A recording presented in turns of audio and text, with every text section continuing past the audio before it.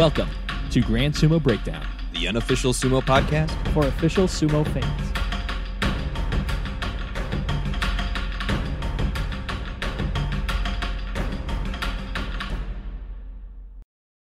I'd forgotten everything that happened in July, so I listened.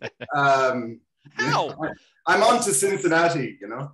So I actually went back and I listened to your review show, but obviously that was no help. So, you know. Yeah, of course. I don't know what you were thinking there. You listened purely for the erotica. Admit it. I actually didn't listen to that part. I couldn't. I got two sentences into it. It was just too weird. It was just, you know. He was listening to it on speakerphone on the bus. You know, I was actually listening to it on headphones. I went, nope, not ready for that. You know. Oh, definitely not ready for that. Your sumo fandom just isn't as pure as ours. And you know what? Why the heck not? Welcome to Grand Sumo Breakdown. You've already been listening to some crap between us and our host. Oh, yeah. I'm not host. editing that out. Yeah, no, that's it. That's it, the staying. episode. Jake hit the record button, so we're going. This is Ryan. This is Jake. I'm sorry. I did that thing where I took a drink immediately when it was my turn, even though I saw it coming. I'm sorry. This is Flarek. This is Mac. And as you can hear, they say keep your friends close, but keep your enemies closer. That's why we haven't talked to Sumo Kaboom in almost a year. But we've got John Gunning here for you now. So we are talking with the apparently illustrious John Gunning. John, how the heck are you?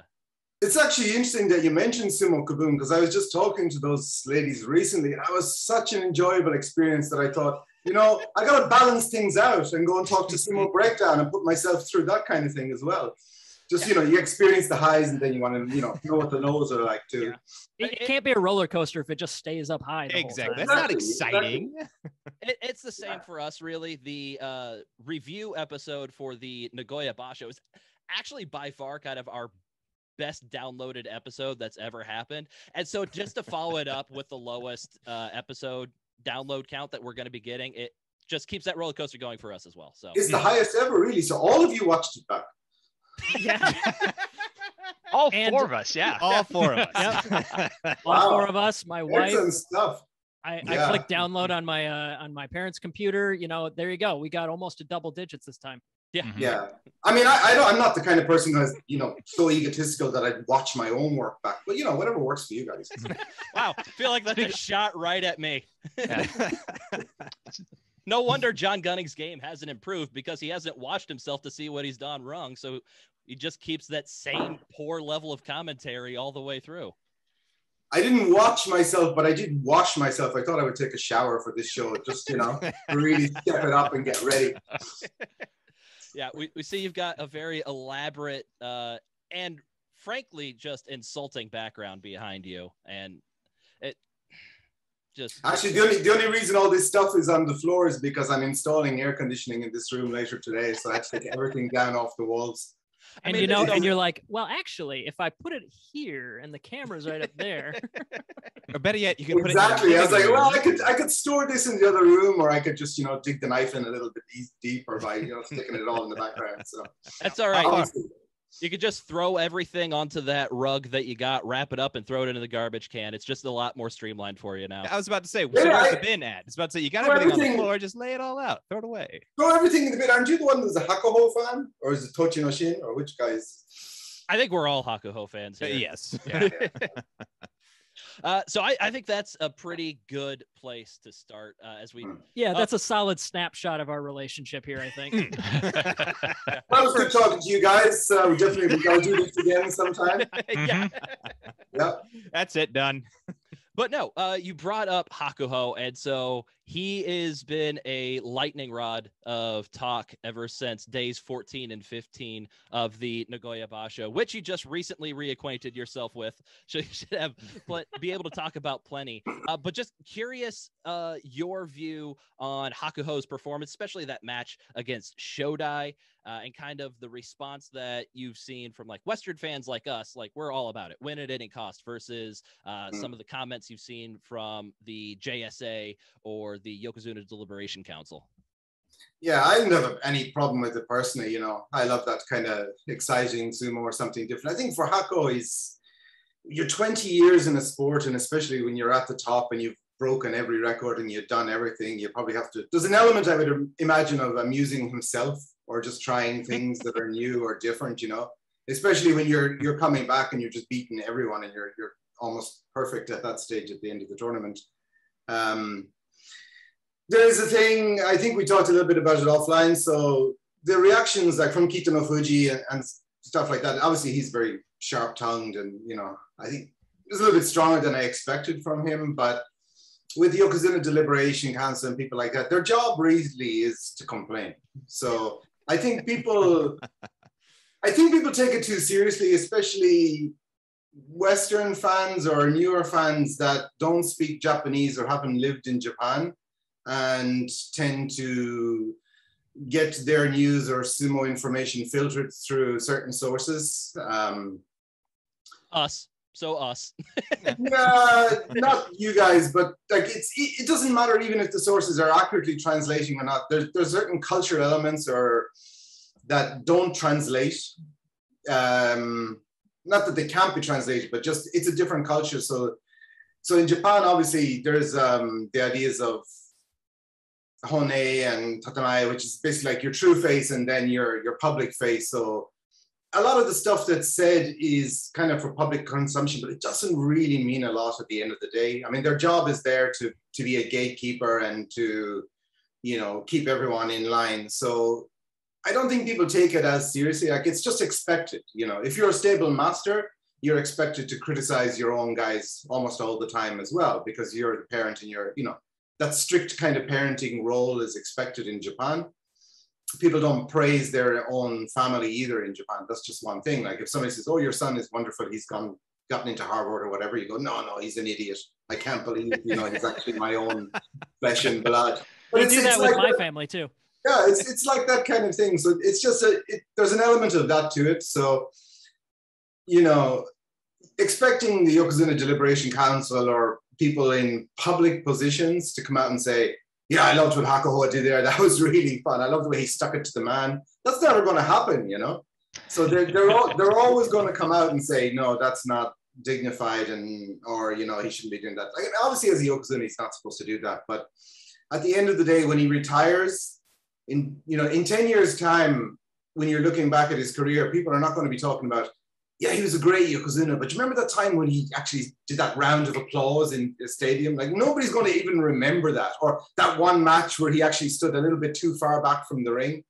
You know, you're talking about a sport where people have murdered younger wrestlers and who have imported guns illegally and have joined cults, you know, and some of these people then are still, you know, deified as the greatest Yokozuna, the greatest wrestlers in history. Nothing Hakuho has ever done compares to that. So, I mean, it's fine. It doesn't bother me. People, that's their job. Let them complain. But personally, I don't have any issue with it. You know, if he's 20 years and he's been the greatest ever, and if he wants to come in, you know, in a, you know, polka dot mawashi, let him, you know, I don't care.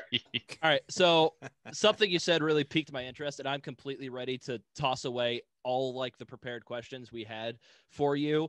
Explain to me these cults that sumo wrestlers have been joining. Ryan. Well, you know, Takanohana, obviously the youngest Takanohana, he was involved with some things, and that actually was one of the reasons him and his family became estranged. I think Futabayama as well. He was very closely involved with the cult after he retired. Well, the cult guys. Those are some like big names too. Huh. Yeah, I mean that's what I'm saying. So Asashoryu, for example, Asashoryu now has become this, you know, the cranky old uncle that everyone loves to follow on Twitter. But you know, when he was active, the abuse that Hakuho gets now is nothing compared to what he got. You know, he was, you know, the fiery demon in the ring that had no respect for any sumo rules or sumo culture and was doing his own thing. And like people were calling for him to retire constantly, you know. And then he was finally kicked out when he, you know, beat up a guy in the back of a car. That was kind of like one step too far. But but even now, even having done that and being, you know, a Yokozuna that was kicked out of sumo, it's more or less forgotten a decade later. Like, everyone loves Asashoryu now, and he's on TV all the time. And so Hakuho has nothing on his resume that compares to anything like that. So a year after he retires, 2 years after he retires, even the people that don't like him now will be probably, singing his praises of what a great Yokozuna he was and how, what a wonderful Oyakata he is and all the rest. So, I mean, he gets it, and he carried, I think for me as well, he built up a lot of credit. So he carried sumo through its darkest periods, like when the kid was killed in Tokitsukaze, and then when there was a match fixing scandal, like 10 years ago, sumo was like, they couldn't sell even half of the tickets in Fukuoka. You could walk up on the day of any basho and get a ringside ticket at the door. Like I'm talking about the ones like literally the cushion ringside ones. So it was really struggling. Nobody was watching it on TV. It was scandal after scandal after scandal. And Hakuho, at that time, he was still in the white hat cowboy role. He hadn't turned heel yet in the eyes of some. But so, I mean, he carried sumo really. I mean, he, especially after the Tohoku earthquake and everything. So he built up a lot of credit in the minds of many people, myself included. So his late career turn, I think, it's fine. I think he's just doing what he's doing. He's earned the right to do that. So there's just like a baseline level of complaining that has to be reached. And if it's something silly or something that doesn't matter, so, yeah, maybe we still see statements or something from the grumpy old guys, but whatever. I think there's maybe, especially because you don't see it in Western sports these days, maybe in soccer and football, like if you go back to the 70s or 80s or even earlier, coaches tended to, completely dismiss their own players. Like, we're not good enough, or, these guys need to practice more, or I don't know what they're doing. Like nowadays, you don't see that. Younger generations of players can't handle that kind of management style. So you rarely get coaches or managers criticizing their own players in public these days. They might do it behind closed doors, but they won't do it in public. But that still is, there still is that seniority thing in Japan. So once you're an Oyakata, once you're a member of the Yokozuna Deliberation Council, your job is to keep a tight grip on everything and make sure no one steps out of line. So, you're not supposed to say everything is fine or everything is good. You're always supposed to look for stuff that can be improved or bettered. Once I get on that council, though, things will be different. Absolutely. Absolutely, yeah. Then I'll be like, the worst YDC member of all time. People will be calling for my retirement then. We'll be in the front of that line. Yeah. I'm counting on it. I'll be there giving the middle finger to the camera going, no, you're going to have to drag me out of this committee room. So I am curious about one thing. There's that outside group that has been like put together a report and made like recommendations to the JSA. Yeah. And part of it was getting rid of I can't remember exactly what it's called, but keeping your Ichidai Toshiori, right? Yeah, that. And a lot of people felt that was targeted at Hakuho, and it was like convenient timing that report was coming out now. Do you think that doesn't really hold much water and that Hakuho probably will be able to get that status? Or do you think that since it is like an outside group making those recommendations, do you think that does hold a little bit more water than just like, oh, we have to say this stuff, it's expected of us? That is an interesting one because it is an outside group. Obviously, it has some distinguished members. Yeah, it gives the JSA an excuse not to give Hakuho one if they want to go down that route. I mean, obviously, with Shibatayama and a few others, there's obviously personal conflicts and people who don't like each other in any organization. So it could happen, but they're not bound to act on those recommendations. So it remains to be seen whether they do or not. I think if they don't, it's a disgrace, and I've written about that lots of times. So obviously they couldn't under normal circumstances, but it has given them a reason not to. It's not that they're holding it back from Hakuho, they're abolishing the system altogether. And I mean, the report does give valid reasons, I guess, why it should be done away with, but I think it's such a small non-issue that the fact that they focus on it is kind of disappointing when there's a lot more pressing issues that need to be dealt with in sumo. And of course, then there's the whole thing of, I understand why they're doing, foreign rikishi need to come in assimilation to sumo and blah, blah, blah, blah. But that's always been the case, you can say that certain rikishi like Hakuho or, Hamafuji, these guys, they got kicked out or whatever. But I mean, their behavior isn't any different from the Japanese rikishi. Takagenji is Japanese. So what foreign rikishi are supposed to come in and emulate the Japanese style, right? They're supposed to be like Well, I mean, some of the foreign guys actually did get kicked out for smoking weed as well. So, I mean, you know, they emulated the Japanese style in advance, we'll say. Fortunately. Yeah, but it's just like that, you know. It's hypocritical, that kind of thing, because you see the stuff that we talked about earlier, the cults and the bringing in guns and stuff like that. I mean, I've seen far worse behavior done by Japanese wrestlers and oyakata than I have by foreign ones. Far worse, which I'm not going to talk about, obviously, on camera. I don't want to be sued for that. That's for the After Dark behind the scenes interview coming up later on special GSB Patreon access or something. After Dark? Is that more of your Sumo Red Shoes diaries, is it? So anyways, our next question. That's where we just let Matt go crazy with the erotica. I don't know, you're probably too young to get that reference, you know. Sorry, was there a question in that? No, I was trying to come up with a comeback to us being too young about maybe we can turn that into you being too old. I don't know. Yeah. Well, no, just I got one with you're that. old. So how do you define a good sumo era? So if we take Hakuho in the current state right now, he's amazing, phenomenal. But how does that, like, you can look back in the past, you know, Takanohana, Wakanohana, all the other Yokozuna. How do you define a good era of sumo? Well, the Oxford English Dictionary defines good as no. So, this isn't a best man speech. Okay, so the thing that's interesting about sumo in that case is you can't compare eras in other sports. Everyone knows that, right? You talk about LeBron versus Jordan. You talk about Manchester United of the 1990s. I remember I don't know if you're familiar with soccer, but Peter Schmeichel was a goalkeeper for the Manchester United team that won the treble, which is like the three main trophies in 1999. And in an interview, he said that 1999 team would have beaten their famous 1968 team 10-0. And, you know, everyone went nuts because the 1968 team was, you know, full of legends as well. But his point that he was making was the speed of the game and fitness and training and everything had advanced so much in those 30 years that, great and all as the 1968 guys were, if they were just transplanted with that level of fitness and that level of training onto a modern field, I mean, they used to be walking around the field practically with the soccer ball. So in other sports, it's the same. Like the fridge, you know, I'm Bears fan, so the fridge, you know, is Asanoyama size, right? So he's almost exactly the same height and weight as Asanoyama.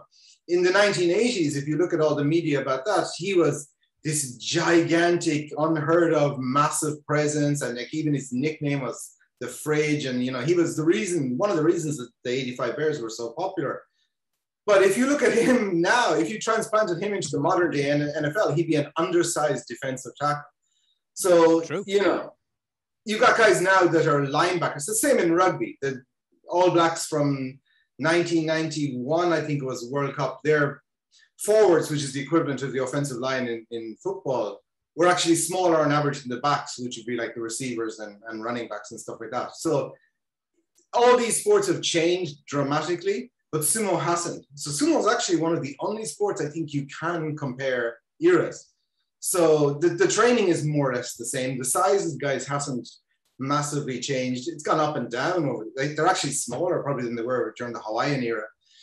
So I think you can actually say if Hakuho was in Futabayama's era or Taio's era or Takanohana's era, how would he have done? And he would have done pretty much the same as he's done now. He would have been utterly dominant because he's arguably the greatest to ever do it. And I mean, I'm good friends, obviously, with Konishiki, and, you know, he says, you know, he wouldn't have met Sekiwaki. So, like, when we're talking, he says that, I just go, shit.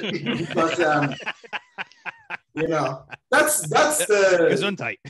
Yeah, that's the thing. Obviously, you know, somebody who did it was, I would give him something, it was definitely harder in his time in terms of the physical violence that you had to endure.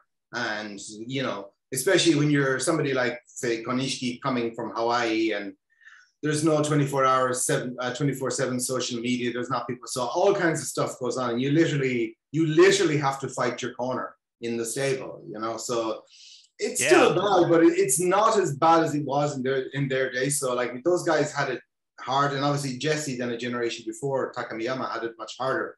So yeah, you could say there are certain guys maybe that wouldn't survive that kind of environment that are thriving now. But sumo is still not, you know, a gentle place. It's a violent, brutal world. So anyone who makes it to the top depending on the stable you're in, obviously there are levels of it, but Hakuho to me would have been equally as dominant in any era that you could imagine or that you could mention.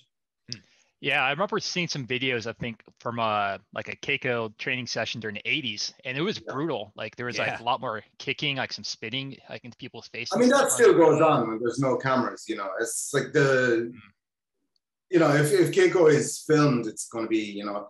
The only thing is, like a few years ago, they made them take the bamboo sticks out of the training ring so that you couldn't be beating people. But I mean, I've seen people use shovels and metal bats and stuff like that to motivate guys, you know. So I mean, the first training session I ever watched, it was Koto Shogiku, actually. I think he was still in maybe Jonidan, Sandame, somewhere around there.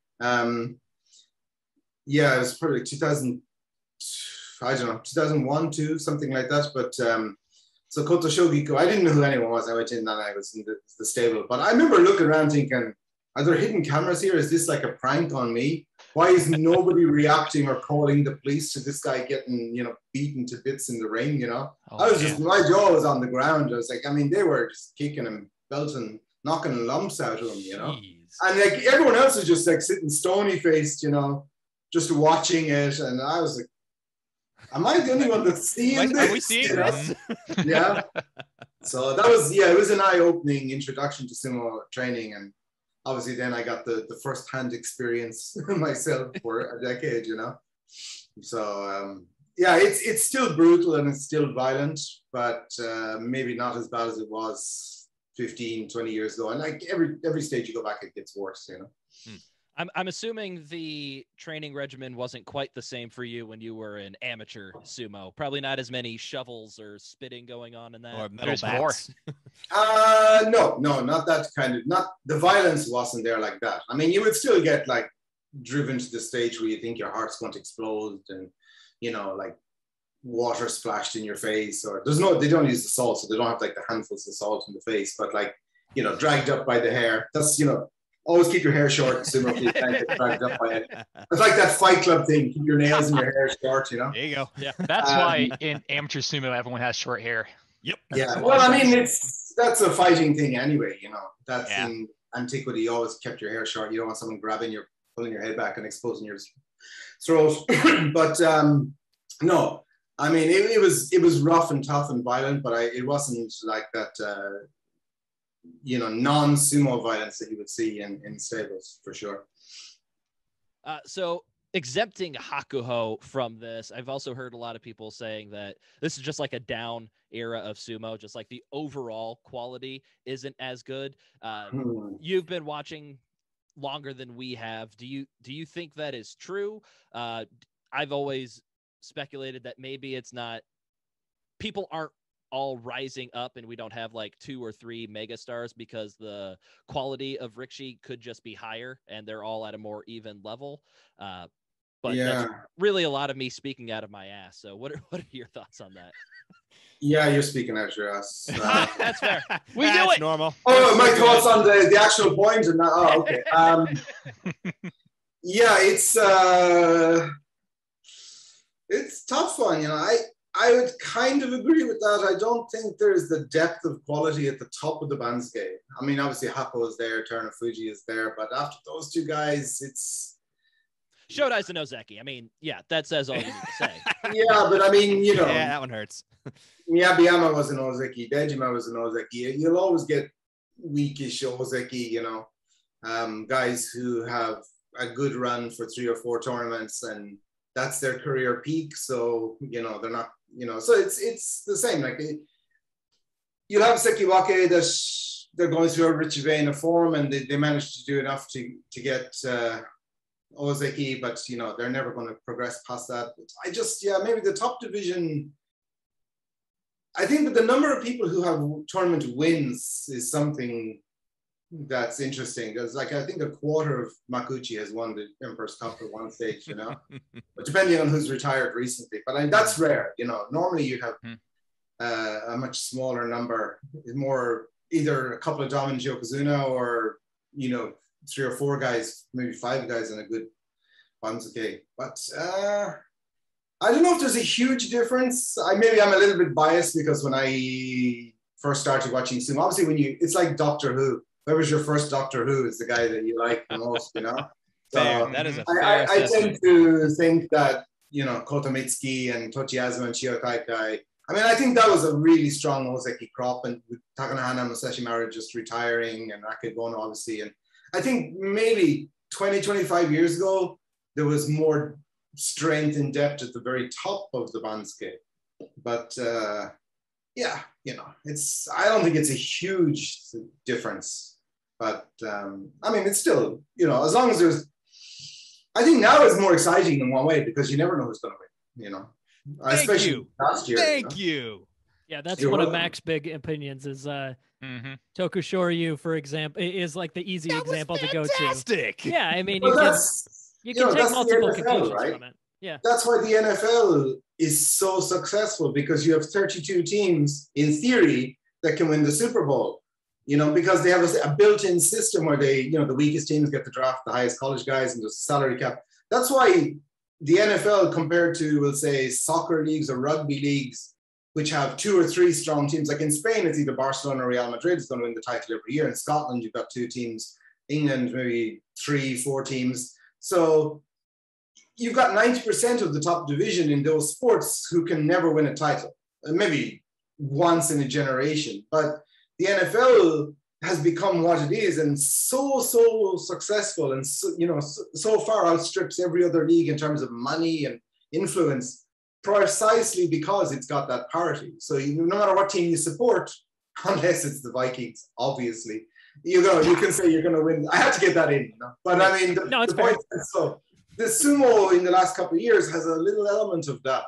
No matter which Rikishi you like, there's actually a chance he might end up winning the Emperor's Cup, you know? So definitely it adds to the excitement. And you're going, like, if you're going in and you know it's going to be Hakuho as it was for, you know, the guts of a decade, you're looking for alternative storylines. Like, you're doing shows and you're like, right, so we know who's going to win it. What else can we talk about, you know, for this upcoming tournament? So, you know, that takes away the excitement, obviously.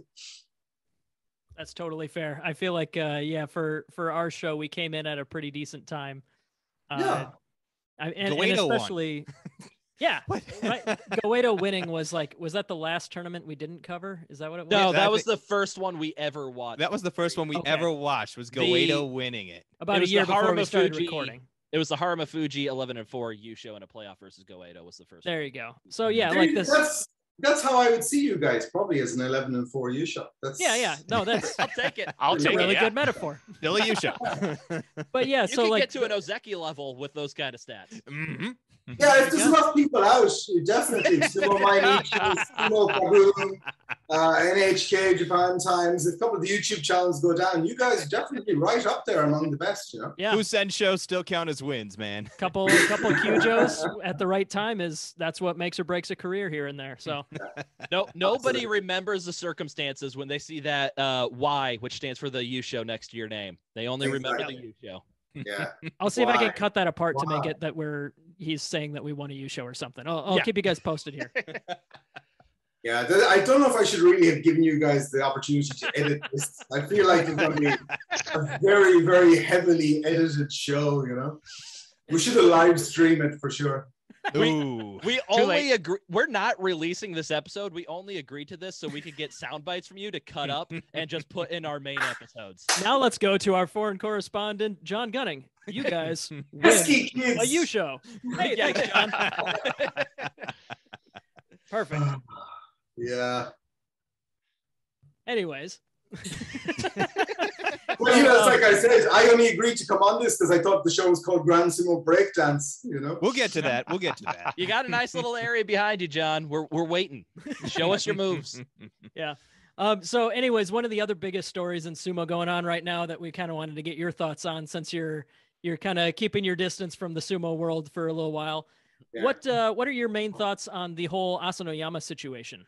Do you think that the punishment he got was worthwhile? How pissed off do his actions make you? What do you think about that whole situation in general?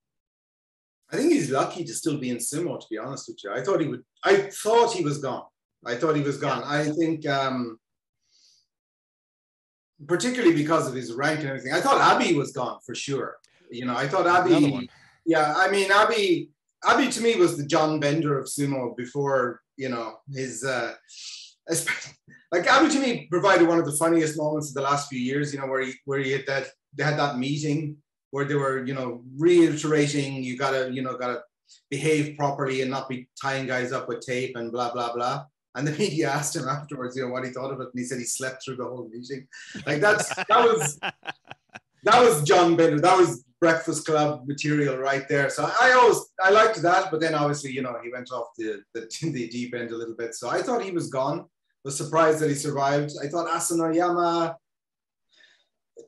If I was forced to choose beforehand, I thought they would have kicked him out just because of his rank and everything. So I think he's lucky to survive. But obviously they've set a precedent, and looking back on it now, it's hard to know because obviously he put people at risk, and he put people at risk without their knowledge, and with sumo wrestlers, obviously the high BMI and all the rest of it, you're talking about people who can die if they contract COVID. And, we've obviously seen that. One person did. He obviously had underlying conditions that made him weaker, but weaker, in terms of his immune system and stuff like that. So, but still, for a lot of these Rikishi, COVID is an extremely serious thing, and it can kill you, as it can for most people. But I think sumo wrestlers are in the high risk group. So the fact that he put his stablemates and the other people he was in contact with at risk of death, yeah, I mean, that's not good, obviously. So I think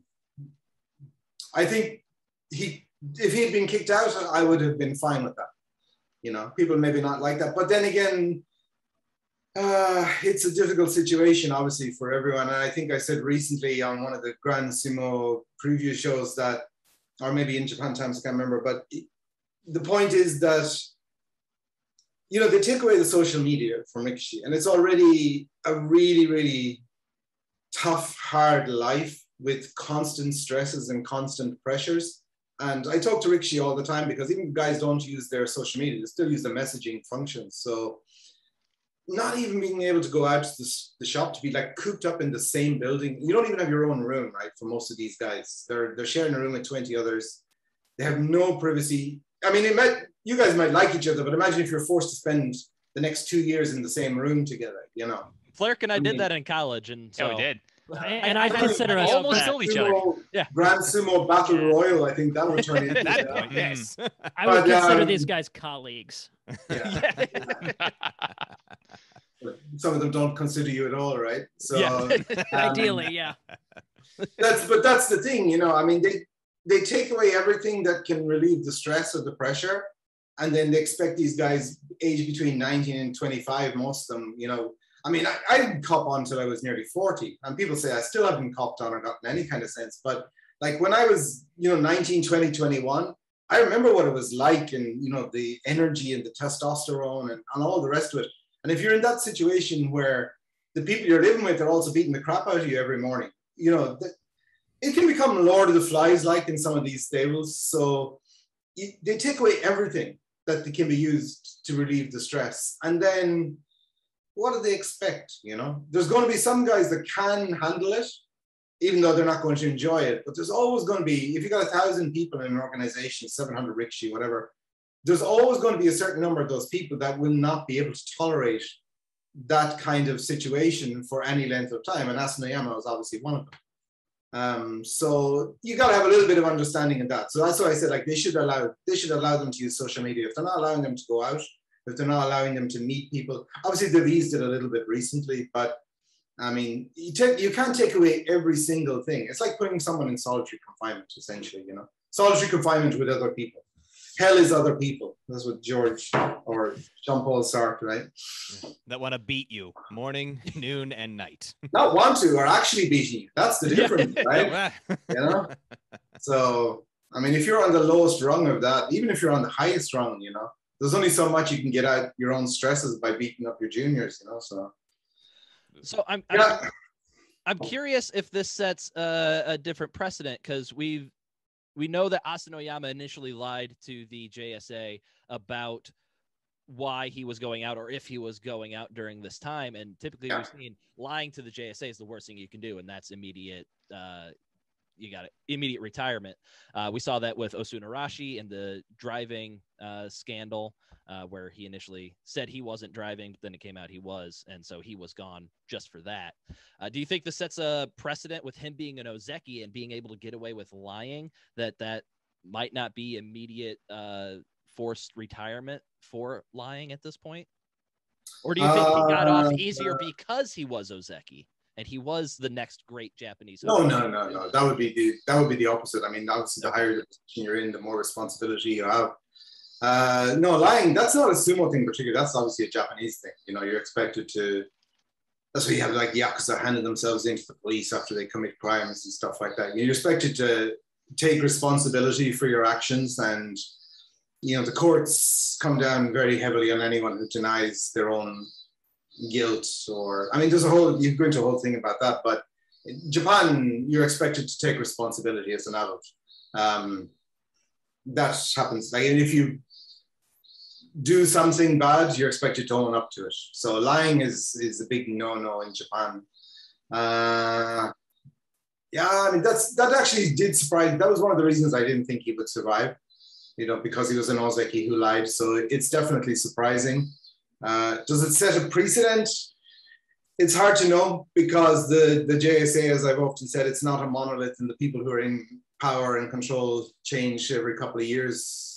So, and there's a lot of shifting alliances and things. It's very Game of Thrones, you know. So it depends on who's on the Iron Throne for the moment. No, I don't know. Precedents, I don't think really are a thing in sumo, you know. On the kind of the question we were talking about Rikishi, and just it's kind of a lot of high pressures. I had a question about the kind of modern training that they have in Heias, and like if there's room for improvement in that regard. I especially want to kind of highlight Araizo, ex Kiseno Sato.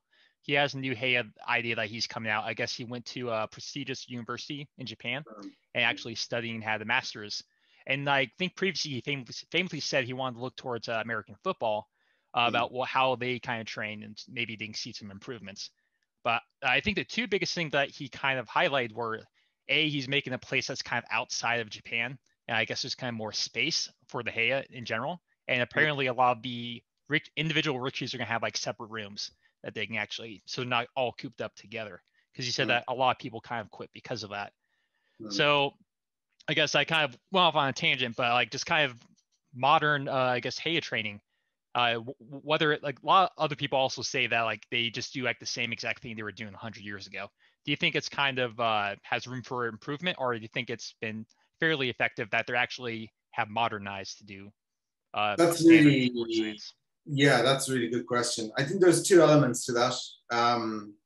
One, and this is something that I've spoken about before, sumo is a lifestyle, right? So the practice of sumo is not just going to tournaments and winning. Sumo is continuing.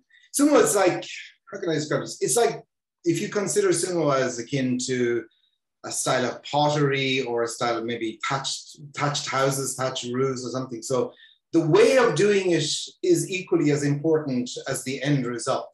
So what you're doing, the Sumo Association's remit is to continue on the traditions of sumo and pass it on to the Japanese people. So it's not a sporting body per se. It's actually a continuation of a lifestyle and a certain practices. So in that respect, it's important that sumo is done correctly in training. So, you know, every single day doing shiko and suriashi and the same movements every day may not be the most ideal situation from a sports science point of view, but that's not the point.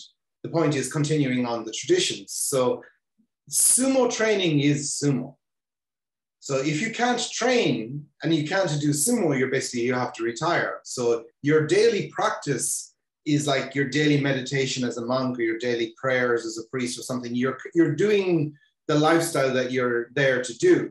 So completely abandoning that, and then, you know, just bringing in, you know, modern weight room and stuff like that into the stable, which some stables do have, but just abandoning the traditional practices would be being not sumo. Then you're just giving up what sumo is. So that's not going to happen, and it shouldn't happen because that's the way it's been done. But if you're talking about from the health and the power and everything of Rikishi, lots of them do. Isegahama has a gym in the basement, right? And you've probably seen Terunofuji posts a lot of videos and stuff, but it's all on his like friends only thing, so you don't see those. But I mean, he's constantly training. I've taken Terunofuji to CrossFit. We've gone to CrossFit together. I've taken other like Inho and Ishira went with John Trail from Australia. They went to the wrestling, and I think it was Nikkei Nihon Sports Science University. They went and did the wrestling, and guys do judo. They do all kinds of extracurricular training. When I lived in Ryogoku, every time I went to a gym, Takekaze was there. I don't know if you remember Takekaze, but like every different gym I went to, he was there. He was in Gold's gym. He was in local municipal gyms. So like we used to laugh because I think I used to go to just different gyms, depending on where it was. When I was training, I would train every day. So whichever gym was closest to me, I would go to. And I kept running into him, and it was like we were following each other around. But so it's pretty standard. I mean, if you go back, there's a guy called Clark Hatch, who is an American in Japan in the 1960s, and he opened one of like the first modern gyms. When it still wasn't really a thing. So he had weight rooms, and he had all the stuff that was modern and new in the 1960s. And he was close. I think it may have been Miyagi-No. I'm not sure, like the older version of Miyagi-No. So he used to come in and train with the Rikishi, and the Rikishi used to come to his gym and work out. It's always been a thing that Rikishi train extracurricular stuff. It depends obviously on the person. That's more of something you do yourself. So it obviously depends on the person and how personally motivated you are. So I don't think really there's a big need for more modern, different sumo training methods, because a lot of these guys are doing this stuff anyway. It's just that you don't see it, I think, maybe a little. In recent times, it's become more structured. Maybe they know what they're doing. They're following plans, exercise plans, or training routines a little bit closer than they would have been in the past. But no, I think it's fine in that respect. Obviously, I think one thing they could do maybe is improve the rest. Better rest periods, or not training so much when injured. But then again, you go back to, it's the same argument as really with Kosho Seido, with the system that didn't exist that doesn't exist now, where if Rikishi was injured, he could sit out a tournament and not lose his rank. There's things like that. So you always have the argument of, well, their Rikishi in their life is basically training, and that's what they're supposed to do. And if they can't do it, then they should just retire. Taking rest. This is a mindset that exists. So taking rest periods, or sitting out tournaments, that's desecration of the lifestyle, really. It's a middle finger to what sumo is supposed to be. So you shouldn't do that. That's one mindset that definitely exists. But I've completely forgotten the original question now. I've just been rambling so long. To sum it up, yes, absolutely. It may be that way. Yeah, of course, but maybe not. John Gunning's official answer to what ways can sumo modernize their training is yes, absolutely. Yes, absolutely. So it's at least twice on Saturdays. That's I want to put that in. That's a given. Yeah. And find Takekaze, because he's out there somewhere. Go train with him. He's at a gym. Where did I see him? I saw him somewhere. He was online somewhere yesterday. Somewhere. I don't know. You know where he was at? He was at the junior high school, the All Japan Junior High School Championships. They happen Saturday and Sunday this weekend. So he was we got a link for that. Yeah. Inside Sport Japan. I think I asked him to keep everyone appraised of what's going on. So obviously he's scouting. Those junior high school tournaments are very important for sumo stable. So. All right. So we've talked a lot about kind of tradition of sumo and what rankles people and what doesn't rankle people. So let's rankle some more people. What are your thoughts? Is this the Orozco thing again? What? Is this the erotica thing again? The We're saving that for the tail end. We've got a surprise for you. Don't worry. I didn't agree to wrangling. I didn't agree to any wrangling. Oh, you'll be fine. Don't worry about it. And I didn't get the big bowl of blue M&Ms in my dressing room either. I don't know what you guys did with my rider. None of the things. We're relying on the U.S. Post Service in some way to get M&Ms over to you, so you'll get them in 2 months. Or we will. Who knows? Yeah, somebody will get a bowl full of blue M&Ms in 3 to 6 months. But no, there's a lot of opinions on the Henka. We are a podcast that typically loves the Henka. What are your thoughts on the Henka? It's a move in sumo, and there's nothing wrong with it. It's fine. Yeah. All right. So no disagreement yourself, everybody else. Yeah, I can't wait to get on the I can't wait to get on the Yokozuna Deliberation Council, John. That's gonna be great. Yeah, I know. Yeah. Oh boy, I'm gonna shake things up when I get in there. I may be ruining my own chances of getting that now. By putting this out there. But obviously, if you're a Yokozuna and it's the last match of the day and it's a big, exciting tournament, match that everyone's built up. I mean, if Terunofuji or Hako had henka'd each other to win the championship, which did happen, I think Hako actually won a tournament by doing that to maybe Asashoryu. It was to Harumafuji. That was the match that spurred the 538 article that spurred our podcast, actually. Right. So, but actually he'd done it before as well. I remember, I think it was the time Hokuto Riki almost won a tournament when he beat Asashoryu in regular play. And it was like one of these pusher thrusters that had this like red hot tournament. And he was facing a really young Hakuho on the last day. And I think he may have gone unbeaten or one loss. And if he'd beaten the really young Hakuho, who was just in Makuuchi a couple of tournaments, maybe, if he'd beaten Hakuho on the last day, he would have won the Emperor's Cup. But Hakuho henka'd him, and then it went to Hokuto Riki went to a playoff with Asashoryu. So Hakuho has the history of doing that. So I mean, I've been there. Like if you're in the Kokugika and you shelled out your money and you're sitting there and you're really waiting to see like this titanic clash at the end of the day, and like one guy just sidesteps the other and slaps down, then you turn the air blue completely. But it's that's what it is. What it is. It's not something you can't legislate. If you legislate it out of sumo, then basically you've just got who can become the biggest. Who can put the most mass and force into until you just end up with what's that character from the X-Men, the guy who just builds up enough Juggernaut.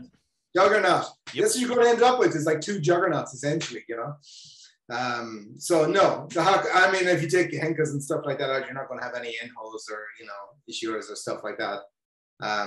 So no, it's fine. Get over yourselves. Thank you. I agree. That's a point of agreement between us. Yeah. All right, that makes one more. Yeah. All right. What another topic I think we may actually have a little bit of disagreement on, though.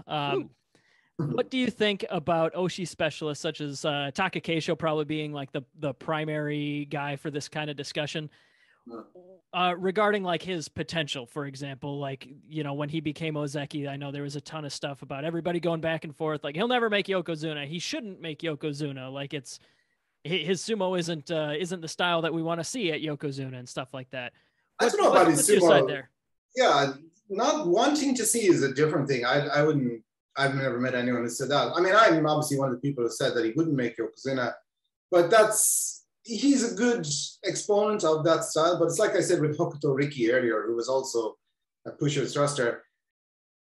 Pushing thrusting is like a golf swing. The timing is so key and the mental aspect of it is so key. So, and most of those guys who rely heavily on that are not good on the Mawashi, or they're limited on the Mawashi, especially defensively. They're not good because they don't do it a lot. Their whole thing. Taka Keisho's case, incapable of reaching the Mawashi. Right. Yeah. So obviously, he's not bad, but obviously physically he's limited by the length of his arms and the size of his body and all the rest of it. So for him, he's excuse me, he's really, really good at what he does, and he's found the perfect style for him. But the limitation of that style is if your timing is off even a little bit, it's really hard to be consistent. So it's really hard to keep that consistently high level. And obviously to become Yokozuna, you need to win, 2 tournaments in a row or the equivalent. So it's a more difficult road to Yokozuna for sure. If he makes it, more power to him. That's why, though, you don't see a lot of pusher thrusters at Yokozuna. And if they are, they tend to be, massive guys like Akebono. And then, or Musashi Mara. But then even later in their career, those guys end up, developing skills and going on the belt. But the difference between those guys is, they have proportionately much longer arms, and they have so much mass. So even if they lock up, they're not going to be pushed back anyway, and they can just lean into a guy until he fatigues, and then they can push him out. Takakeisho can't do that, so it's really tough for someone like him, because essentially you need to be hot for 4 months, or 3 months, we'll say. If you take Bash, if you get really hot at the start of the March tournament and right through to the end of the May one, you need 3 months where your golf swing is, absolutely perfect, and that's really hard to do for anyone. So yeah, it's a tougher road to the top using that style for sure. So I'm curious, why do you think? I get what Takakeisho does at his bodily limitations, but why do you think so many people focus so much on just an Oshi style and not focus on the belt at all? Well, that's the base of sumo. That's the first thing everyone learns. Sumo is not a grappling sport at the base level. When you come in and you start training in sumo, that's what every coach, even if you're really good on the belt, the coaches always try to, knock that out of you at the beginning, because the simplest way to win a sumo tournament is, to push the guy out of the ring. So it's the fastest, it avoids injury. If you lock up with somebody and you throw them, if they keep holding onto your mawashi, and especially if you're on a raised ring, right, you're going to get thrown out of the ring with them. So your chances of injury will go up doing belt sumo. So the easiest and simplest way to have a long career is to be really good at pushing and thrusting, and not get entangled with your opponent. And but it's also, it's a really good style. It teaches you, basically sumo is like pushing the other person out, become like a train. So it's the basics of sumo teaching and training start with, Oshi sumo or pushing and thrusting. And then you rarely see sumo stables teaching belt stuff, that's more something guys do on their own. Because you want to kind of avoid it if possible. If you can't and you lock up, then obviously there are techniques you will learn and will be taught, but it's more of the fallback thing, really. Obviously you have some guys who go straight for the belt because that's their thing, but even when they were young and they started out in the stables, they would have been taught to do the pushing and thrusting. It just didn't stick, or they were just so good on the belt. But still, I'm sure when they were young, if they locked up, you'll see they come back and they win, but the Oikata's like, you shouldn't have done that. You should have just driven them out. So would that apply for I know a big thing of Mongolian wrestlers is a big part of the background why Mongolians do well is that Mongolian wrestling is somewhat similar to the grappling aspect of sumo. So they may already have a base for it. Right, and they don't have a ring, right? So they can't push anyone out there. There's no outer limit to the ring there. So they have to throw someone. So if they've grown up in that style, you can only win by throwing. It's one reason that a lot of them are good. But then again, you can have guys like Hakuru who had no background in that who are still good at it. So, yeah, his background was basketball, I think, right? Before he joined. They're obsessed. The Mongolian guys love basketball. It's such a popular sport in that country. But it's like even with Turner Fuji, the last time the World Cup was on here, the Rugby World Cup, we went in with I brought the Irish rugby team in. And, so I called him up. I said, I'm going to come in tomorrow with the Ireland team and all the rest of it. And he was like, you don't have any NBA players you can bring in? He didn't care. He did nuts to the rugby team. when he was like at his lowest, like down in Johnny, when he'd fallen all the way down and he was like at home and not able to go out. So he was at home and he wasn't, I think he was Kyujo at tournament, so he was not allowed to go out anywhere. And there was a very famous NBA player who was here, and his manager said, he wants to come and he wants to go see sumo and stuff like that. And I said, well, they're all gone, but maybe we can, come in and meet some of the wrestlers or something like that. So I called up Terunofuji, and he's like, I'm not allowed to go out. Can he come to my house for dinner? It's like, I don't know about that, I don't know. I didn't know the guy, so I was going to say, do you want to come to dinner at this Rikishi's house? But so I know Tom Brady came to Japan a few years ago, and there's pictures of him with Goedo. Do they get NFL players get the same reaction, or is NBA really kind of the be all end all for sports celebrities? For the Mongolian guys, basketball is everything. So I mean, when the NBA, I think it was 3 years ago, the NBA played a game in Tokyo or in Saitama, and you had all the Mongolian guys going up to that. So that for them, that's such a huge sport in their country, and they're all massive NBA fans. Mm-hmm. For others, soccer is, or baseball, obviously, because the Japanese guys, they're the two big sports in Japan. Terutsuyoshi and the Yobidashi, who's there, Terutsuyoshi got in trouble because he went to one of the Japan games a couple of years ago with the Yobidashi. He's always going to soccer games. The two of them are soccer nuts. And Terutsuyoshi was wearing the Japan uniform under his yukata. And he pulled the yukata down when he was in the stadium, so he was just there. But he went and took a selfie of himself, and then they're like, he was still technically wearing the yukata, but it was, pulled down, so he just exposed. But NFL guys, I've taken NFL players into. Actually, one of your Viking guys. What's the name of that linebacker? He was in Tokyo for a while. Chad Greenway. No. Really good guy. Really, really good player. Chad Greenway was good. No, but I mean, he's kind of famous. I think you just re-signed him. What's his Barr, name? maybe? Barr. Okay. What's his first name? Anthony. I think it was Anthony Barr, maybe. So okay.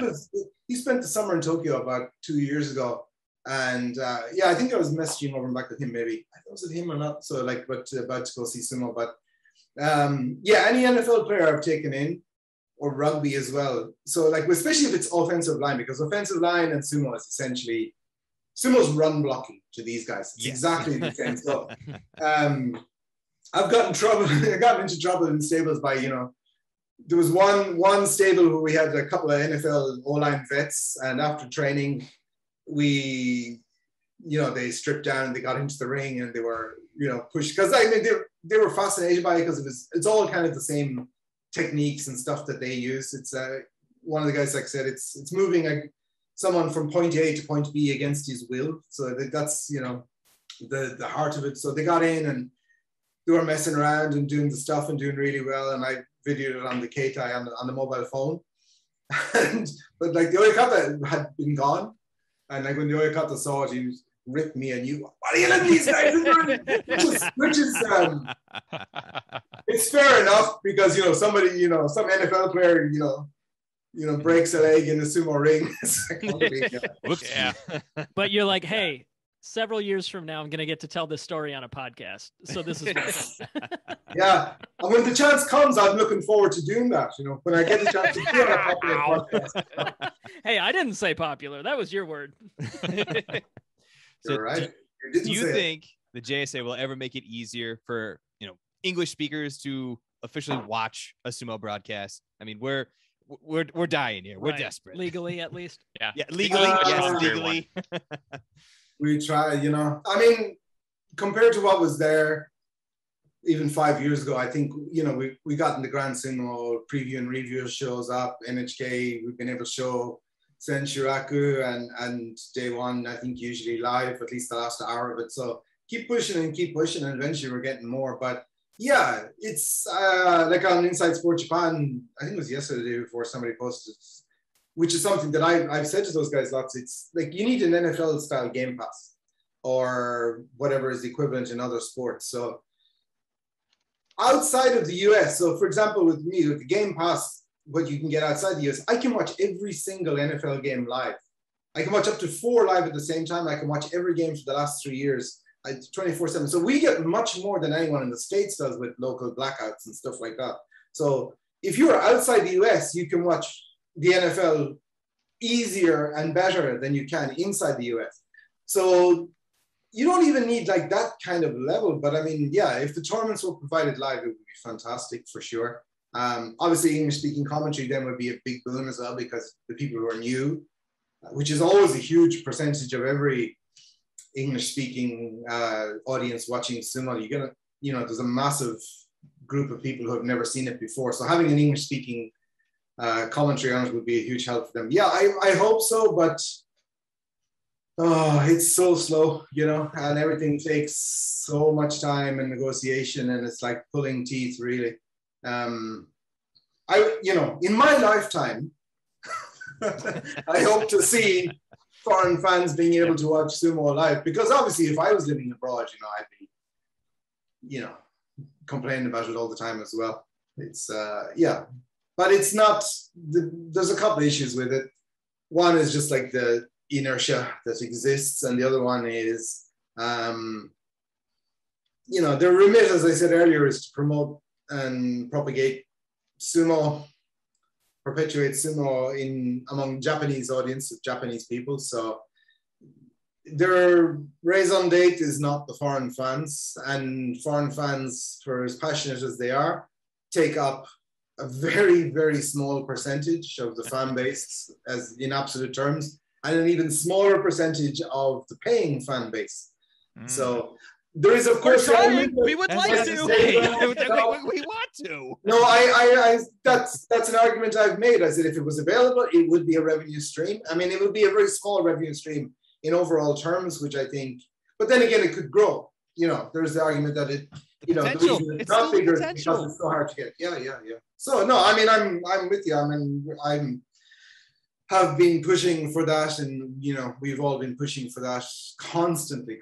So I mean, we're chipping away at the wall. It's like that, I think another Doctor Who reference, that one where he was stuck with a diamond wall and it took him 4 billion years to hammer his way through with his fists. So hopefully we get there a little bit sooner, but you know, before the sun expands and engulfs the earth, I hope that we'll have live streaming of sumo for foreign fans. Yeah. Fingers crossed. Yeah.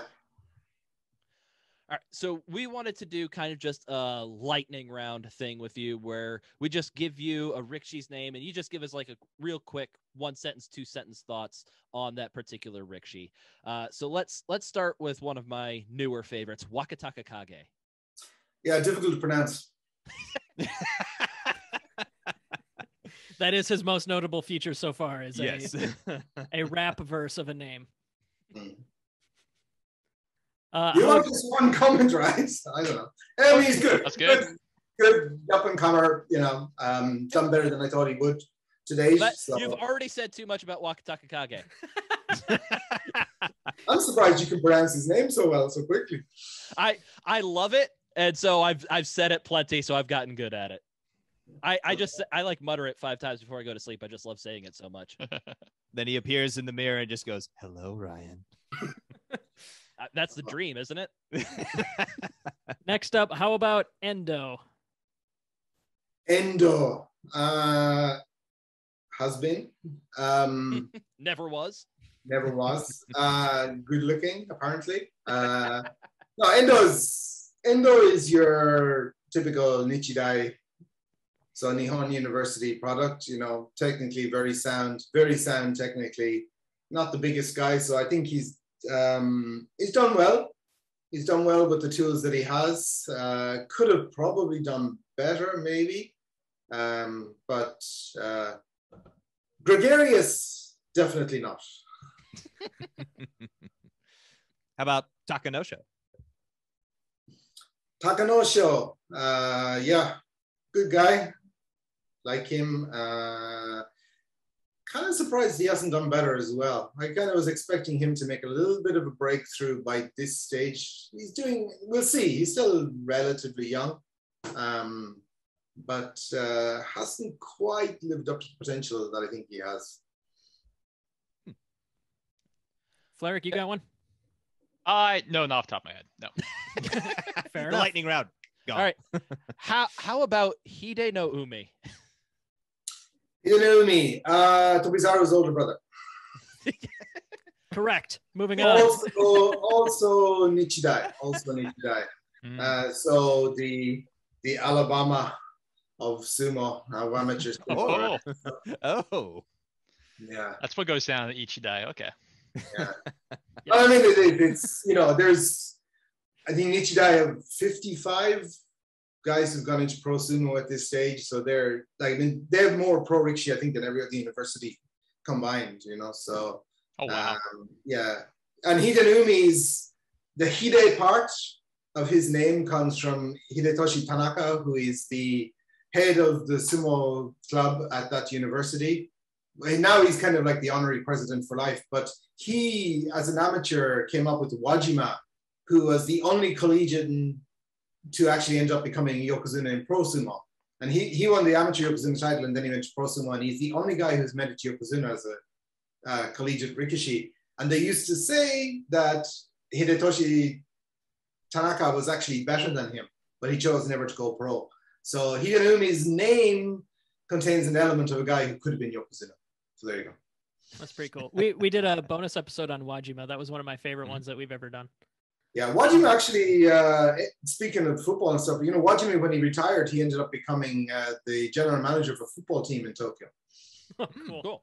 He was one of those guys that he was just kind of like he was an outgoing, somewhat rebellious dude in the first place. Well, there you go. You want to talk about Hako, Wajima used his elder name share as collateral to get a loan from the Yakuza.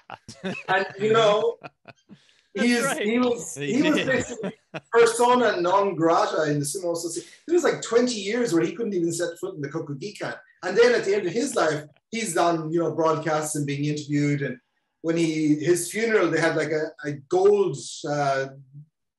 lined, what was it? Not like a carpet, but they had like some gold thing on the floor, on the ground, and then lots of golden balloons. And you had all the rikishi, and you had all the guys in the football and everything. Like, all these tributes and everything. It's like, when somebody dies, everyone forgets all the bad stuff they did and they say great things. But like, it's the same like when they retire, So Wajima did, far, far worse than Ako ever did, and he was still fated. So, yeah. One more up and comer for you. What do you think about Koto no Waka? Yeah, some about family connections. Koto no Waka, son of Koto no Waka, grandson of Koto Kaze, who was Sadagatake. It was actually that training session that I mentioned earlier with Koto Shogiku. He was the oikata for that. So his grandfather, who's also in the James Bond movie. You Only Live Twice. Yeah. Oh, cool. If you see the two guys who are on the ring, who's it? Fujinishiki, I think was the other one, and Koto no Waka. So his grandfather, Koto no Waka, the guy who wins that bout that Sean Connery is watching, he became Yokozuna really late in life. I think he only won 2 or 3 titles, maybe. Excuse me. He was. I think he was over 30, 32, maybe when he was promoted to Yokozuna. So there's time for Koto no Waka. He could, if he follows in his grandfather's steps, he's got another decade before he makes it to the top. Yeah, he's only 23. Right. There you go. He'll be Yokozuna in 2031. Got one more, at least off the top of my head. Kageyaki. Yeah. Kageyaki. Same name as the Shinkansen. Bullet train. That's about as interesting a thing as we've ever had on him. Perfect. As an avid listener of our show, I'm sure you're aware that Kageyaki is one of our like meme fighters where, we just make fun of he will never amount to anything. And he never has had any accolades of any sort officially. Really? Yep. Yeah. No lower division Yusho, no special prizes. No prizes, no Kinboshi, nothing. Wow. Yeah. Right? Actually, really? That's probably why I can't think of anything to say about it. Exactly. Okay, I actually do have one Kageyaki fun fact, and it ties back into Wajima. I think they were from the same town. It's Ishikawa. So that's the Shinkansen actually goes there. The bullet train goes. That's why it's called. So he was like on his way to Tokyo to join Pro Sumo, and he's like, "I need a name." That'll do. That'll do. Got it. Maybe he's one of the only rikishi that has a single kanji name. Mm-hmm. But the fun fact I had about him was he wears gold because of his connection to Wajima, or at least he did wear gold. He switches around sometimes. Yeah, that's why Hakuho wore gold when he won his 14th title. because Oh. Wajima had 14 Yusho. So when Hakuho was winning his 14th Yusho, he wore gold mawashi. That awful cocky of him. Did he just do it like on the day he would have clenched, or did he do it that whole tournament and just call a shot? Clenched? Clenched the basho. Clinched, Ryan? Whatever. it was a very, very tight race. So before he clenched, you know, those ass cheeks were clenched and as you know, tough tournament. Right around that gold mawashi. Right over, he stepped to that Tawara like, I'm ready. But you know, gold mawashi shows everything, so you really do need to clench. So yeah, I think he wore it for a whole tournament. He wore it for a while. Asashori, I remember when they went to Las Vegas and they had the tournament in Las Vegas. Asashori wore gold mawashi as well. So Very cool. Yeah. All right. Well, if everybody else has run out of names, I got just a couple more. Hoku Seiho. Big. Big. Hodor. He's a Hodor. He's huge. He's massive. He's like one of the biggest humans I've ever seen. If you go back, I think maybe 2 years ago, I wrote a Japan Times article where I said that Hakuho could go from becoming one of the greatest yokozuna to one of the greatest oyakata if Hokuseiho pans out, which I expect him to do. He's still a little rough and raw around the edges, but I mean, the fact that, yeah, you know, you're a kid in an airport and you run into Hakuho and he says, like, you know, come join the pros, and then you end up doing it.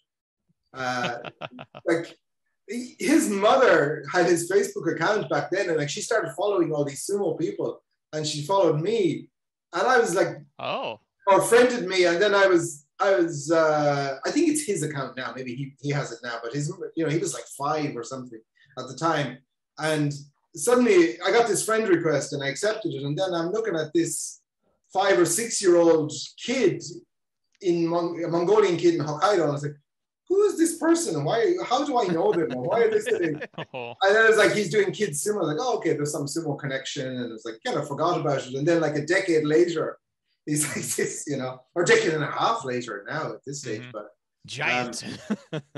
He has all the potential in the world, you know. If he can knock some of the rust off, knock some of the edges off his sumo, just by size and power alone, he's gonna. I mean, he's Sekitori now, next basho, right? So yep. 6'6". He is like the only other guy I can name off the top of my head that's listed as 2 meters high is Akebono. Mm-hmm. And he has so much room to fill. I mean, he could be 180 kilos without even looking fat, I think. I mean, I stood beside him. When was the last time I met him? December, I think it was. It was the last time I met Hokuseiho. And like, there's a photo of me, like him and the other guy who's joining Kotoshu's stable, another Mongolian. But like that guy is also huge. But like Hokuseiho was wearing one of those massive overcoats, and somebody said it's like one of those cartoons where you have 3 kids standing on each other's shoulders, you know. He's just big. Yeah, officially he's listed at 164 kilos, but I feel like that's kind of conservative. And if you look at him, he doesn't even look heavy, you know. He looks like, you know, he could put on another 20, 30 kilos. I mean, he could be Alan Karayev kind of numbers where he's like 200 centimeters and 200 kilograms. But without Karayev's like massive, like he could wear it much better. Right. You probably don't even know who Alan Karayev is, do you? We were just moving on. We assumed it was an old guy thing. It's a reference. You keep saying names as if we're supposed to understand who they are. I thought you were a sumo podcast. Why didn't you know me? We're a Midwestern base. I'm joking. I didn't think you were a podcast. There it is. Fair enough. All right. Well, now I feel kind of deflated, but I do have one more name. I'm ready. Ura. Oh, sorry, word association, deflated. Hey. Go on. Speaking of scandals. Yeah. What about Ura? Ura's great, isn't he? Speaking of universities, so there's the two big college football rivals in Japan is Nichidai in Tokyo, and then in the west of Japan you have Kwansei Gakuin Fighters, and they're the one with the most university national titles in the world of any football team, but they've only ever produced one rikishi, and that's Ura. And Ura, to me, Ura, his win in the World Games against Batayev, the Russian guy, who's also a brilliant sumo wrestler, is one of the top 2 sumo moves I've ever seen. If you ever get a chance, just Google that. I think it's Batayev, maybe. Batayev and Ura, it's Amateur Sumo World Games. You can see that video is online. The throw was just insane. So when he was an amateur, like we used to watch him and he was just like, he was made of rubber. You couldn't beat him. Nobody could beat him because you would throw him and he would still be standing, you know. It was just like, and then he became a pro and he put on all that extra weight and I was like, what's he doing? Like he's, you know, this is completely ruining his whole thing was like speed and skill and, you know, so I didn't get it at all, but obviously he thought he needed to bulk up to survive the rigors of pro sumo. And then, you know, you saw the results, the knees keep blowing out. And so I feel like that was a mistake. He could have survived at a lighter weight like Takanoyama, but actually been, you know, far, far superior because Ura is one of the most technically skilled rikishi I've ever seen. So I really wish he had not put on all that weight after he turned pro, that he'd maybe not stayed as light as he was, because obviously he was, you know, really slim and all the rest. But I would love to have seen what he was as an amateur in the top division, because I mean, he'd be like Enho, but far, far better and bigger. You know? Wow. I mean, no, he's just Ura's, you know, sumo sense and skills was out of this world. You know, he did things as an amateur you just thought were physically impossible. Even as a pro, the backdrop Kimarite that he's landed a couple times has been like, he still does it, right? Yeah, it really says something about how special a guy is when like you need to study vocabulary because of what he just did, you know? Yeah. I know Murray and some of the guys when he's on there, like, you know, the list of Kimarite, like, come on, just do something, you know. Which one is it today? Come on. Yeah. Where's my Tom Zabel book? So, what the hell is that? You know? But like even you can say like you can see on the live broadcasts of sumo, if you look, you can see the 2 gyoji sitting down there, the perspex in front of them now. They're usually just wearing shirts and ties. You see the microphone, the stadium announcers, they're in the background, just like 3 or 4 rows back. Usually on the right-hand side, as you look at the screen, if you're watching live sumo, you can just see them in the audience. It's like 2 guys in shirts with a microphone and the desk. They're 2 gyoji. So they're the ones who announce the Kimarite, but you can all see them like frantically, like, you know, confirming, you know. Crap. Yeah. Normally it's just like he pushes the button, Yorikiri nozaimasu. And then it's like Ura's up and it's like, what the fuck was that? Get the book. I am curious about something you probably aren't allowed to say, but do you have like favorites that you are cheering for? Or are you not allowed to state any biases that you have? No, cheering in the press box, huh? I wouldn't say favorites. I mean, obviously, it's a little bit different. Before I was working in sumo media, I was a sumo fan. So my all-time favorite is Waka no Hana, the first Yokozuna Waka no Hana, the demon of the dojo. And it's like one of my main sumo regrets that I didn't get to meet him in person before he died. I think I'm up to, like, I've met now, I think it's 17 or 18 Yokozuna in person. So, but we've got one. Yes. we almost catching up. Oh, you've met one? Okay. We met Sato, right? Kisei no Sato, yep. Yeah. We peaked early. Yeah, we peaked way early. Yeah. Great guy. No, but I never met Waka no Hana. So him, and when I was watching it, I used to like Kotomitsuki. He was an Ozeki. Then the Dragon guys, I like the guys who were born 1976, the year of the Dragon. You had Kotomitsuki, Chiyotaikai, Tochiazuma, Kinkayama, Waka no Sato. So like, I mean, the big bunch at the top of Makuuchi when I was watching in the early 2000s were all born in 76. So I liked a lot of those guys. Now it's more about how well I know somebody. So obviously Turner Fuji, you know, we don't meet as much as we used to, obviously, but it's still really close. Sounds like Takakaze is probably at the top of that list. Takakaze, my old gym partner, I haven't met him in a while. It depends, you know, like a lot of the guys maybe still in the lower divisions, you know, that'd be closer to, but maybe I'm not as emotionally invested in wins and losses as I used to be when I was a fan. You know, that just happens when you work in the media. It's your job. you have a different outlook on it, and especially when you get the script of the whole tournament a month beforehand, it's going to win anyway. This is the narrative. We got it. People hate when I say stuff like that. We're all pro wrestling fans. We make the exact same joke. I think I got banned from somewhere online for actually making that joke one time. Oh. So obviously we don't get it a month beforehand. It's like the day. Yeah, it's much shorter than that. But yeah, here you go. Crap. That way it doesn't sound as rehearsed when you're going through the commentary. Yeah, exactly. A lot of it's redacted anyway. I mean, they don't show the special prizes. That's why we get so high rate. Gotta leave some element in there. Where's these special prizes? Bastards, All right. Yeah. Flarek, did you have anything else you wanted to go over with John? Yeah, I had one longer question. You were kind of talking little bits about with the collegiate sumo, like the people were coming from that.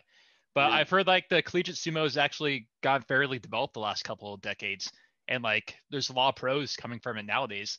And I've heard like for foreigners like who can't get into a stable, like they're recommending they go into the collegiate system to kind of check it out, and then people get recruited from there. So I was kind of more like just idea of what the scene's like in the college scene. Yeah, I think I was the one who made that recommendation.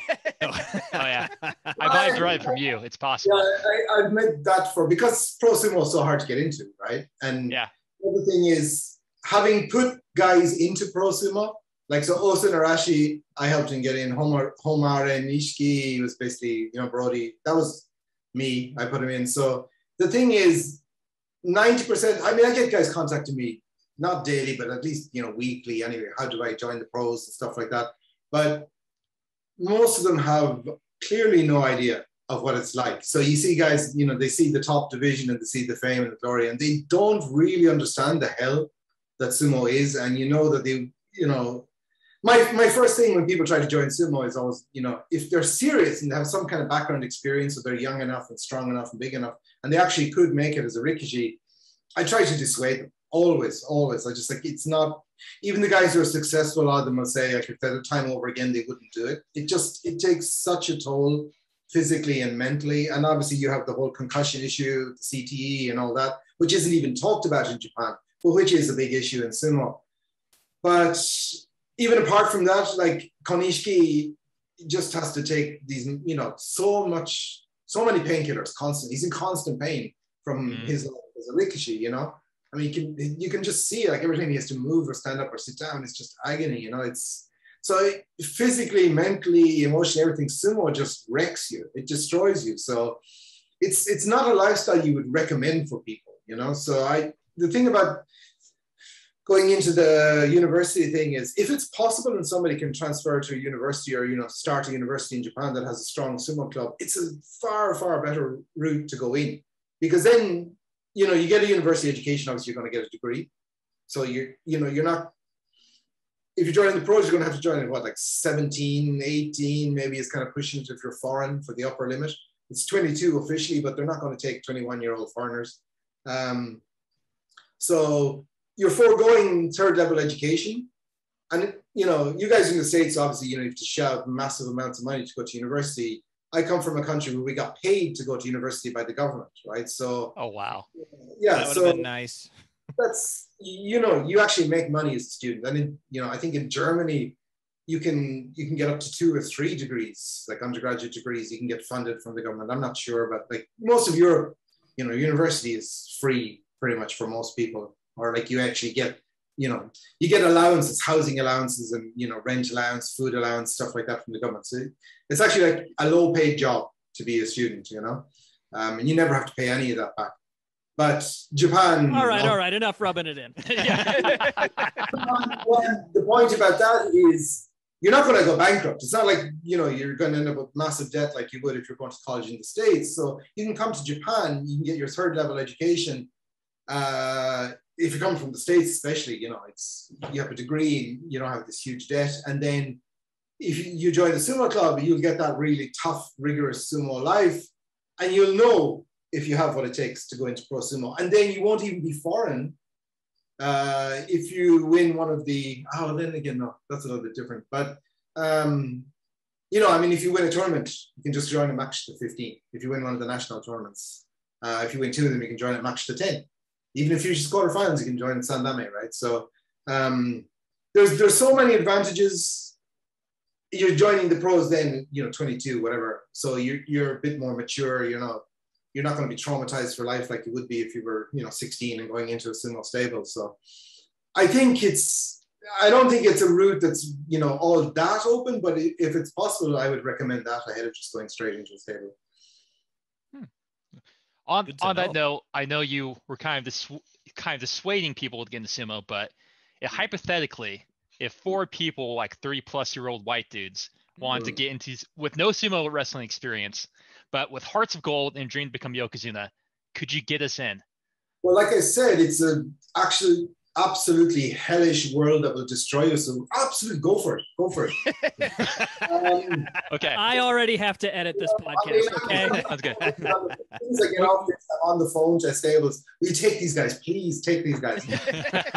Destroy them. What? So yeah, we have some stipulations. We want to get an Ozeki, but Ozeki rank. But if that's a little bit tough, we'll take Sekiwaki or just Maegashira one. Yeah. You'll take them? Oh, you want to be it? Yeah. I mean, if you can get us in there.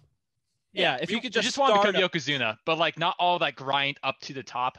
I don't want salt in my eyes. That didn't sound fun. Yeah. But we want the glory.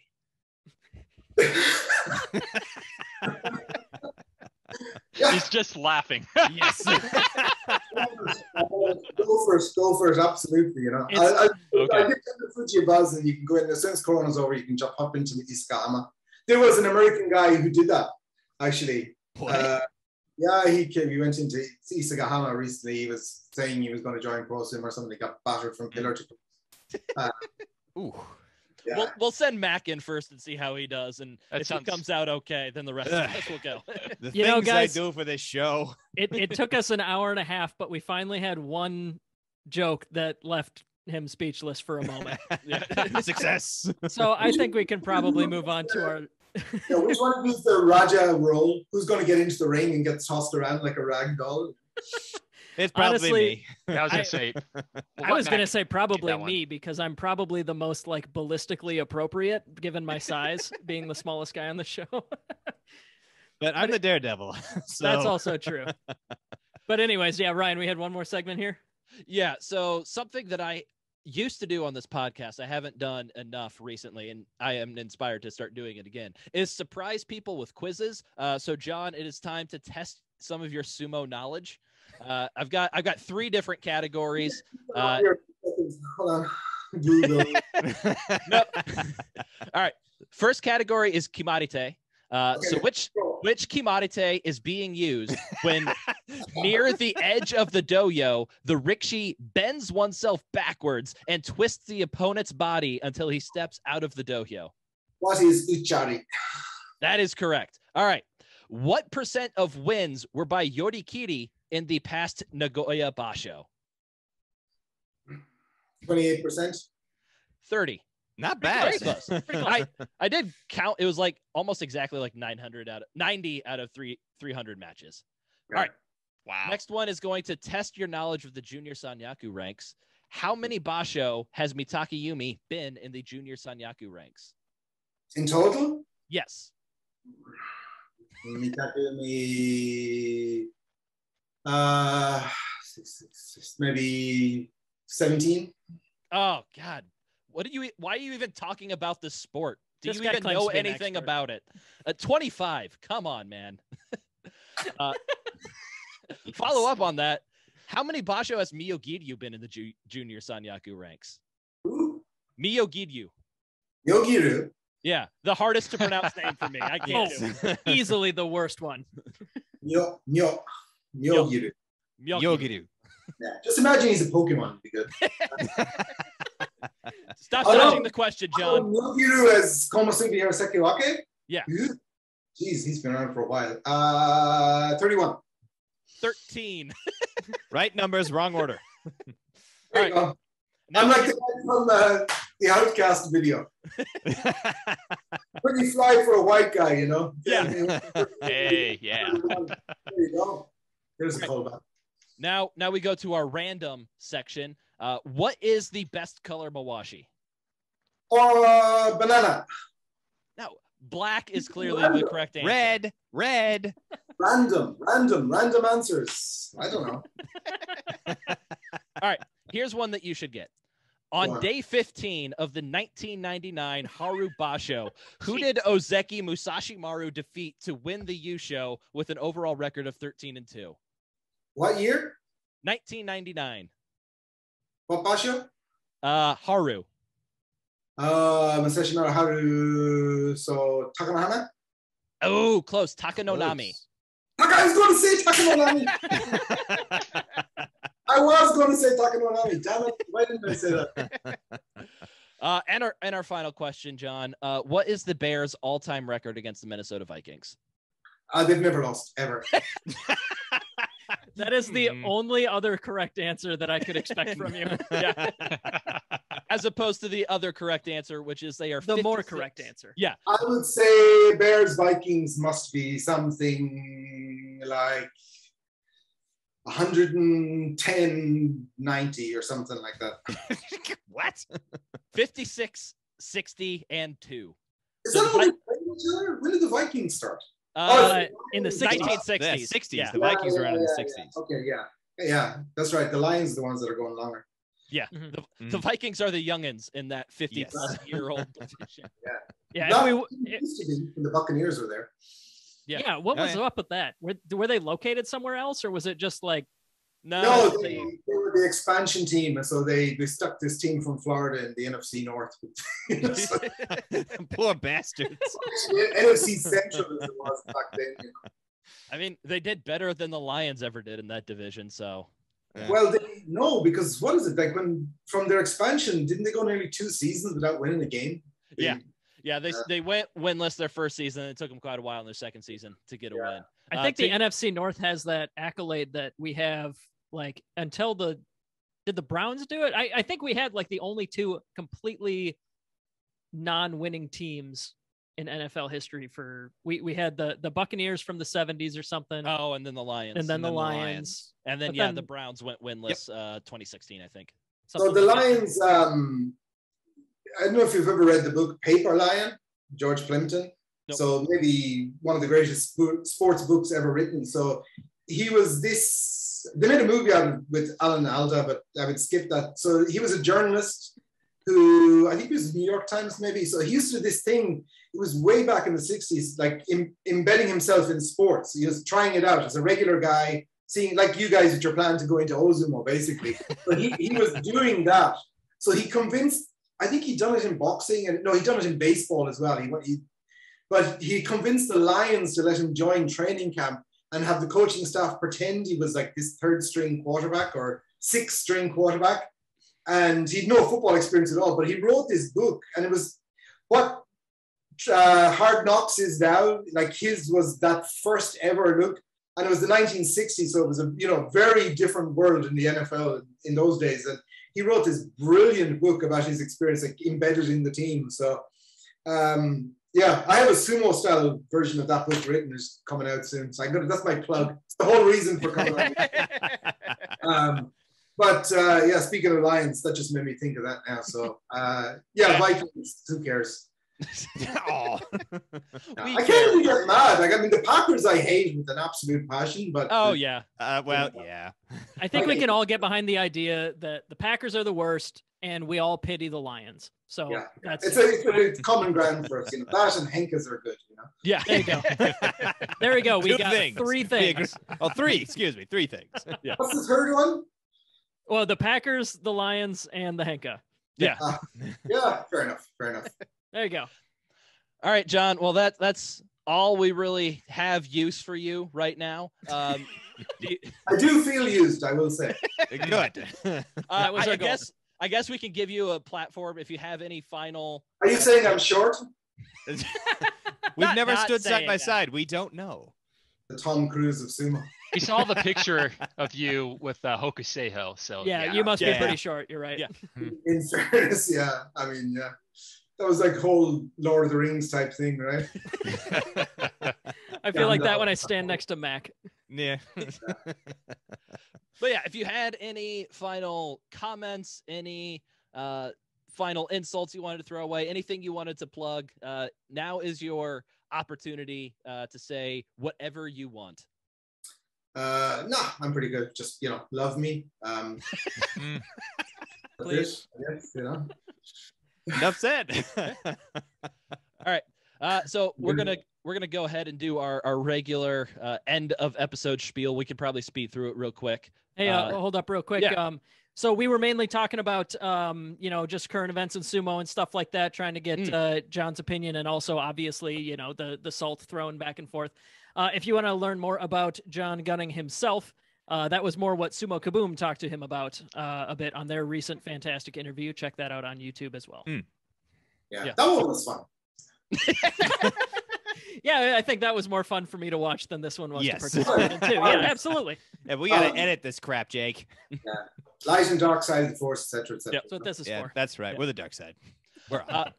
So General grievousness of sumo. So if you want John Gunning to like you more, go to Apple Podcasts, leave us a 5-star review, or on your favorite podcast listening service, or you could be just like John Gunning and you can join our Patreon. And then if you sign up at the $1 level, you can get a compliment on any basho. We will compliment you at least once during the basho. Or if you sign up at the $3 level, you can get any topic that you wish us to discuss. We will talk about it at some point on the podcast. And then, that Patreon is really important for you guys now because your whole Sumo Erotica OnlyFans plan has gone out the window, right? Yep. It has. No more porn on OnlyFans. We gotta make do Sad. with Patreon. OnlyFans, just when you are about to find your niche, they pull the plug. Sorry, guys. what we were planning was just too much. It was beyond anything they had seen before. They Hold had up. to put a gotta stop change to this it. platform. I tell you something, there is sumo porn if you want to find it. There was I do not. Whoa. I Moving on. 100% do not. There is a DVD called Sumo Club Manager. You seem to know a lot about this DVD, John. I'm informed. So I have read. Yeah, it's good to know these things. So DVD Manager, the cover, she's holding, she's in a red tracksuit, she's holding like the gunbai. So yeah. Extremely specific. 2004, Wow. something like that. $2. Interesting. Producer credit goes to John Gunning on it. Weirdest thing. Look at the list of Well, credits, that's like the John whole Gunning. plotline. I come in to fix the photocopier in the hair. Hey, this is. They aren't broken. able to pay with money, so I think they just why the needed to- photocopier isn't working. You're sitting on it. I don't know. Maybe you can sell it that they just brought you in to consult on the actual sumo rules during the plot. The inside grip. we need more okuri techniques for this take. Clearly, your belt technique is lacking. All You know, right. in, Keep going, please. Sumo slang, some of the rikishi use sumo slang.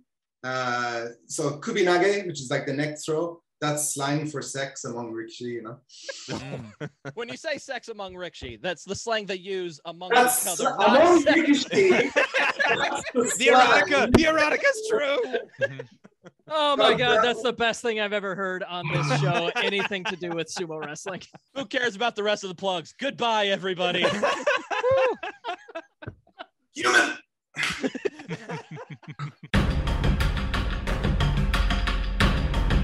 Thank you for listening to Grand Sumo Breakdown. Until next time, throw your salt high And keep moving forward.